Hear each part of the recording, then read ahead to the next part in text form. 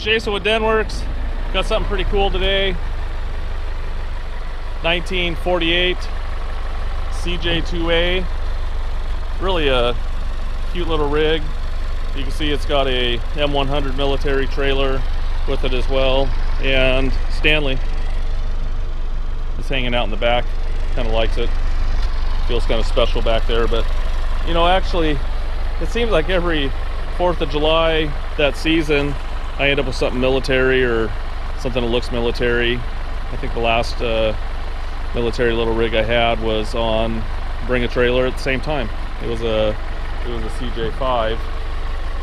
So this one here is actually a civilian Jeep, and it's actually in really nice condition. I got it from a gentleman that restored it for his father, who was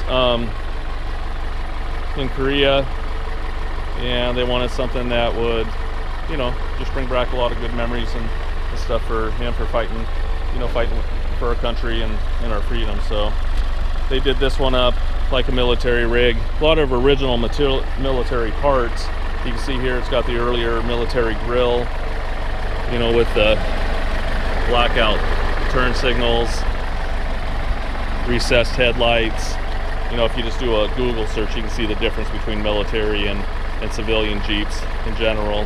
And also you can see the window frame is much different than a regular civilian Jeep. This is actually an original military. Window flips all the way out, which I'll show you, and then the whole frame flips forward and rests on here. So, you know, overall, really nice Jeep that someone can enjoy and have a good time with. It is registered to this plate. In the pictures I didn't use the plate in the pictures. I actually forgot to put it back on there, but it is registered to the rig, and then it is street legal for the most part. The blinkers aren't working. Is the only thing they'll have to get working.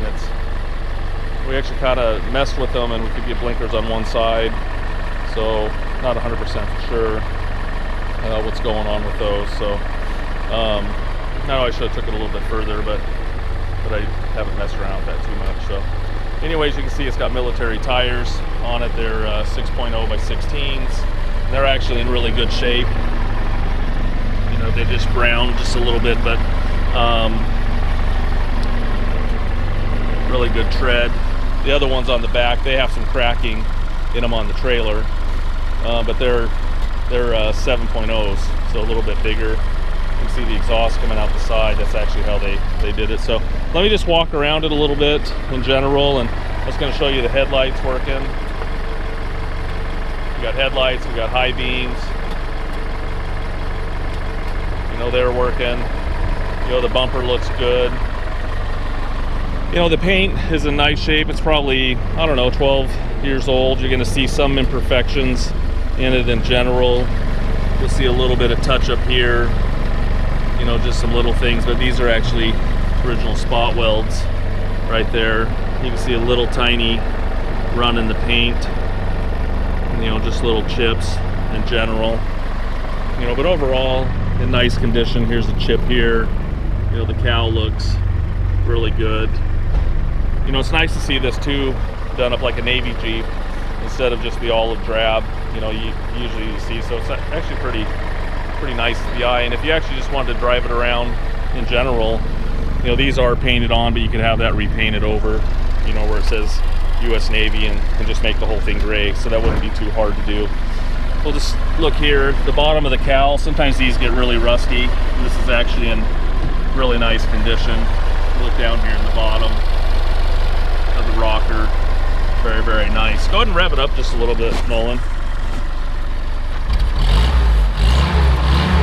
You know, it doesn't blow any smoke, runs really smooth. This panel here was actually replaced. If you look inside here, you can see the little stitch welds right there.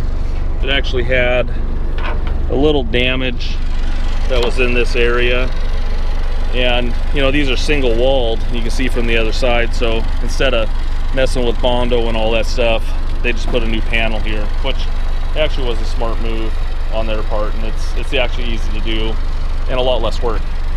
You can see here we got a matching spare it's in really good condition. You can see the knobbies on it, but you know, absolutely no rust. One of the difference too is, you know, it's got a tailgate on it. You can open that up. I think military, I don't know if M38s actually that flip down. I know some of the CJ ones didn't.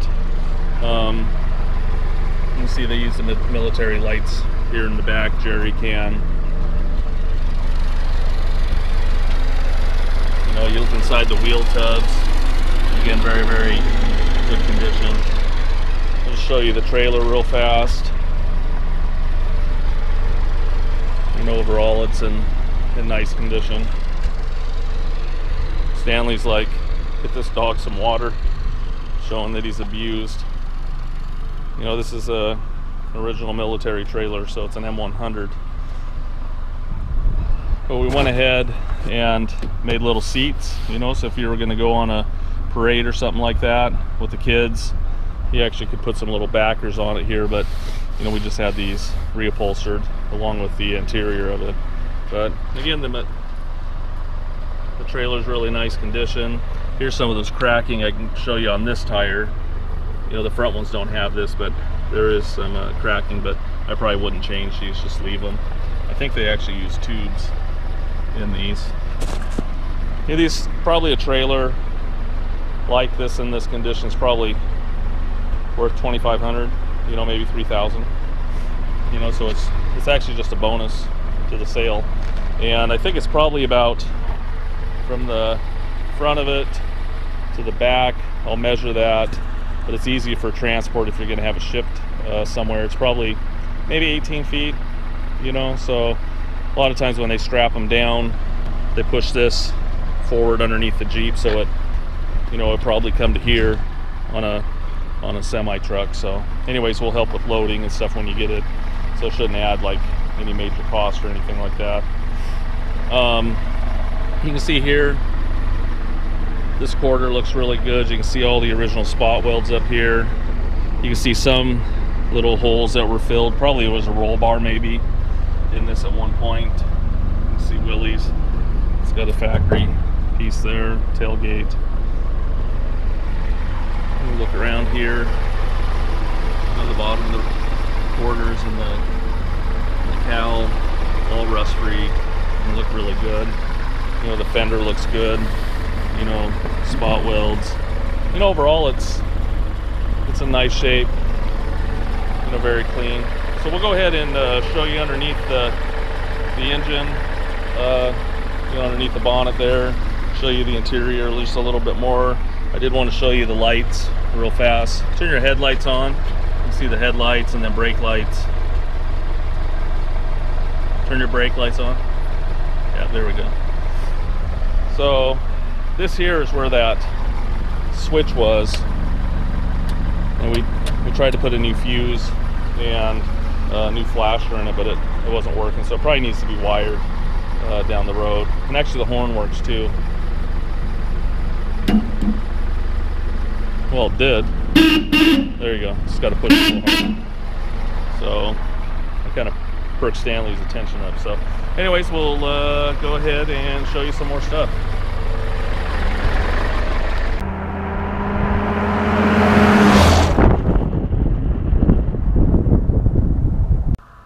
Hey, I just wanted to show you the interior in general.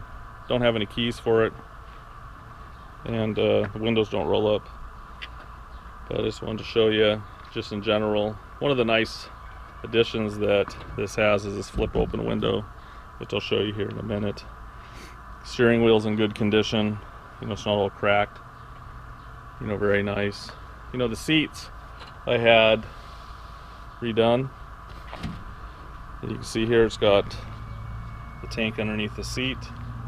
The seat looks in good condition. New foam on the back seat as well. And you can see it's got a rubber mat, and it's not rusty underneath of it. Just they're just in here, a little dirty under there, but you can see across the dash in really good condition. These are aftermarket gauges. All the gauges are working except the gas gauge isn't working. The heater,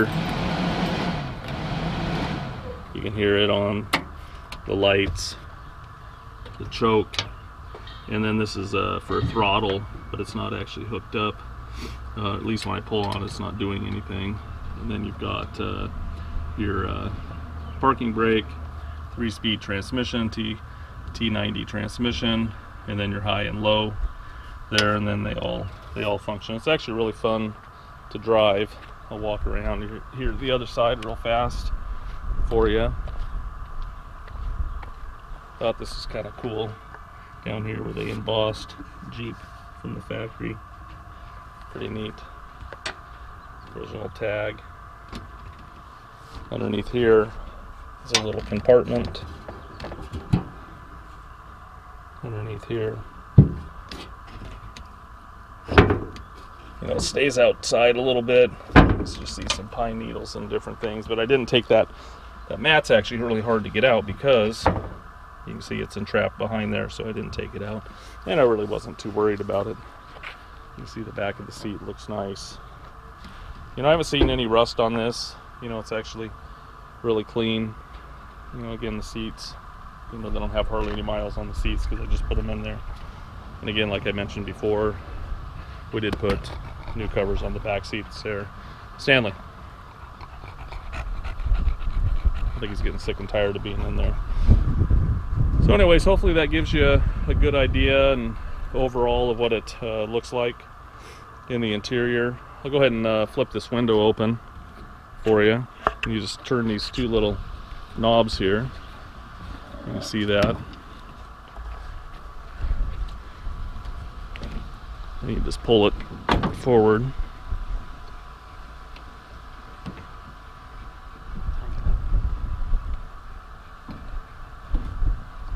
Got it? There we go. You can see here it pulls forward and then you just tighten it. Then you can drive around like that. Stanley. Then you can push it back down. You're good. Just push it back in. And then you lock it back. Whoop. It's hard to do it with one hand.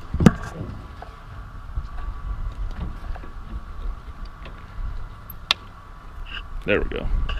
So, and then if you want to flip it forward, right here, you just pull those. I'd have to take Nolan to the gym here. There we go. Then you flip it forward. Actually, we didn't get it latched there. That's okay. And if you want to drive around like this, you take these little levers right here. Sorry we're not doing such a smooth video, but then it just locks down like that. And you can drive it around with the windshield down. So the windshield is a lot easier to do. I just had one hand and stuff, and Nolan's gym days are about over. So anyways, hopefully that gives you a good look at what the Jeep is. Stanley's tired of the show here. So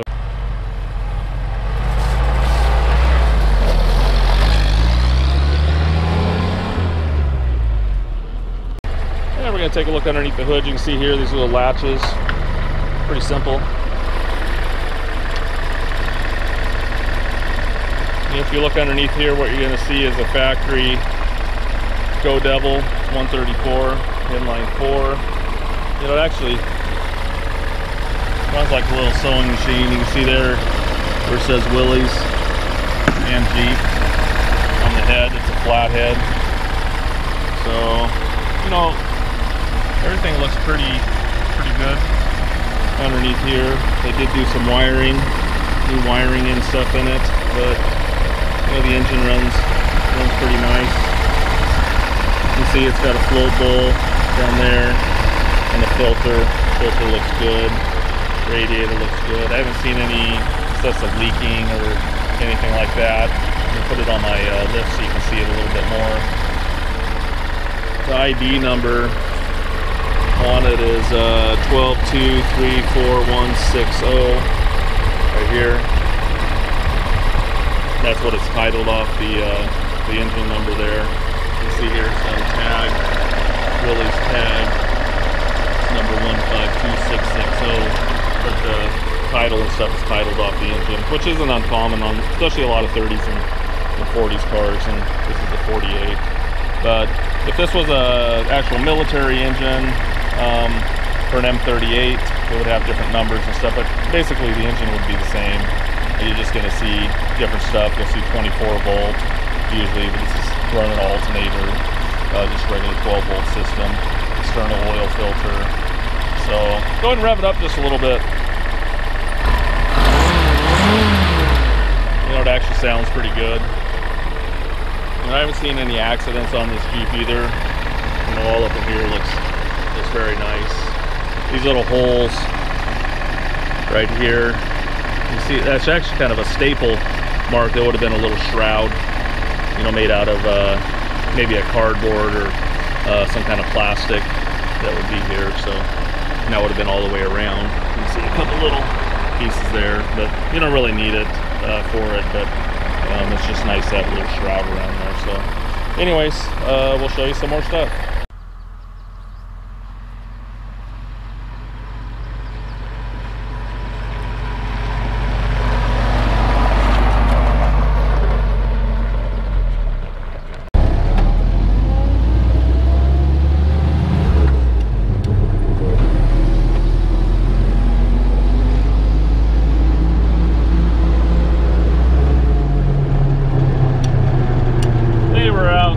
Cruising around little CJ2A, little Willys.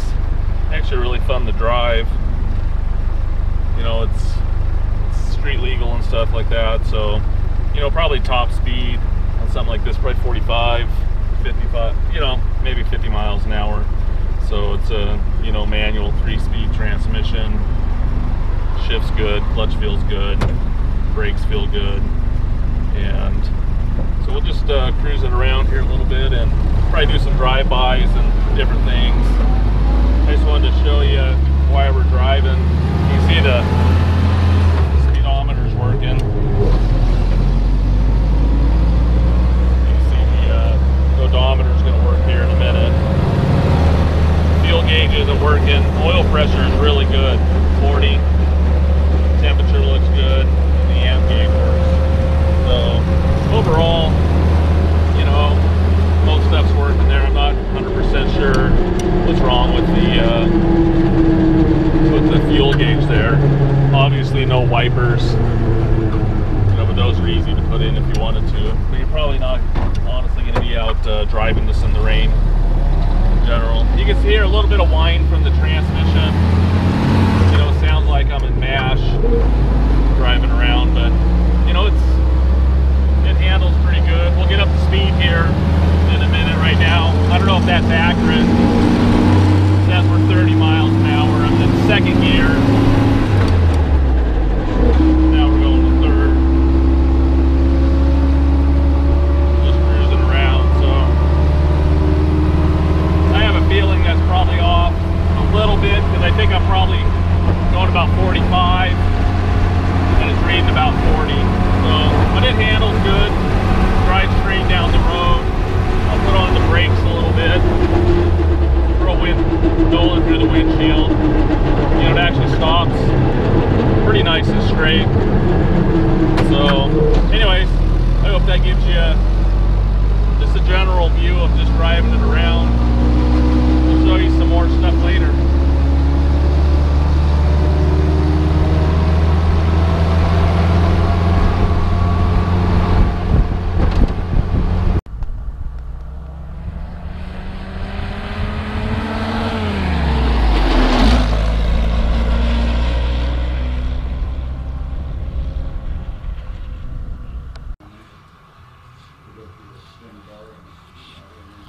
Hey, we're going to take a look underneath the Jeep. You know, I like to put them up on the lift, obviously, and show different things. But it's nice to put it on the lift.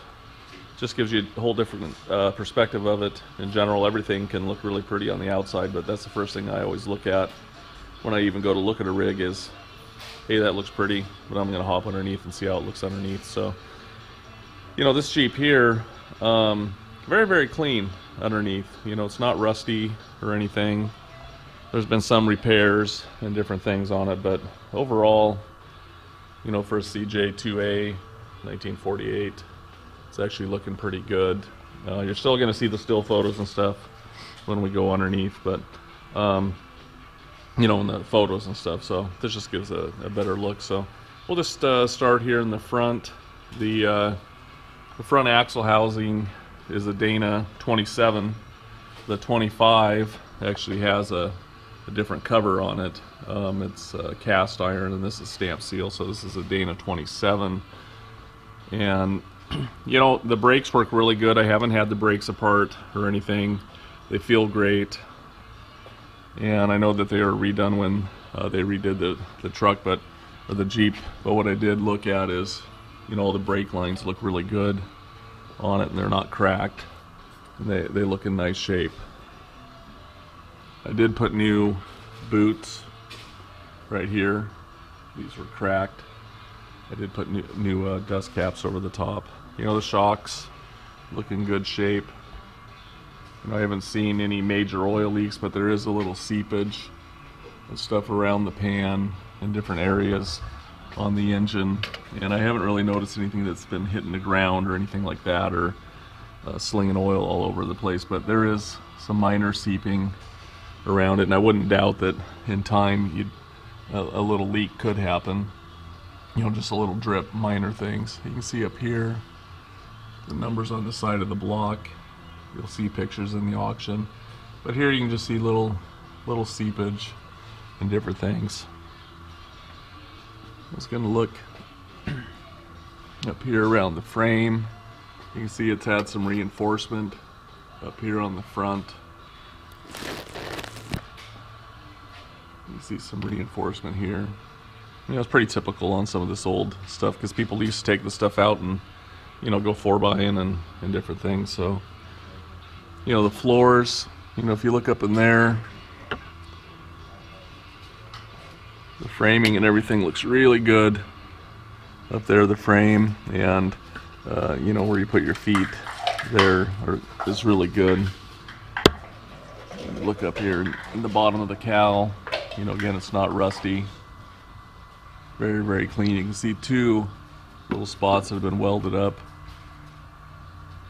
They're probably from a roll bar.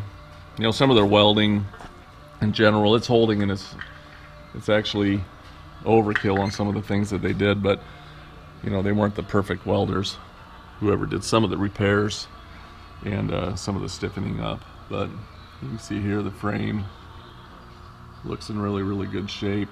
You can see the floors look nice. You can see a little cut, little tear right there on the bottom. You know, they got rubber mounts on the body. That's the nice thing about these old Jeeps and old utility rigs like this. I mean, they're easy to get to, and you know, you can make repairs yourself pretty easy. Just going to show you this side, the frame. You know, the body mounts all look good, not rusty. The transfer case is a Dana 18. Transmission there is a T90. You can see here it's had newer U-joints. They all look good. You know, I haven't seen any issues with that. You know, they feel tight.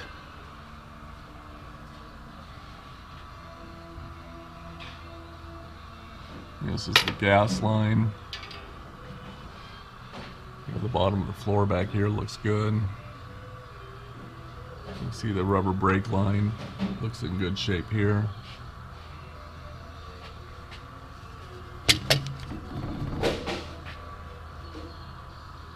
Just looking at U-joints and different things. When you see numbers like 718, I didn't change the fluids. They actually look pretty good, but I did top everything off. You know, it hasn't had a lot of miles on it since it was redone, you know, 10-15 years ago. So it's done more sitting than anything. You can see here the frame back here. Everything looks in order.